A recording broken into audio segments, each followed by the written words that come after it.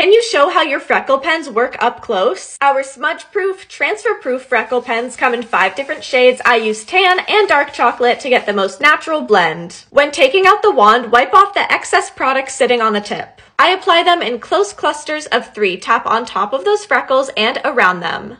The more tapping you do over those dots, the more sheared out they will look. You can wear them with or without foundation underneath. I am wearing foundation right now. You can even apply them on top of setting powder. The shade Dark Chocolate is too deep for my skin tone on its own, so I only add a couple for dimension. The process is so quick and easy, it takes 0 effort, and there's no way you can make them too dark. They are $9.99 each, and these bottles will last you forever.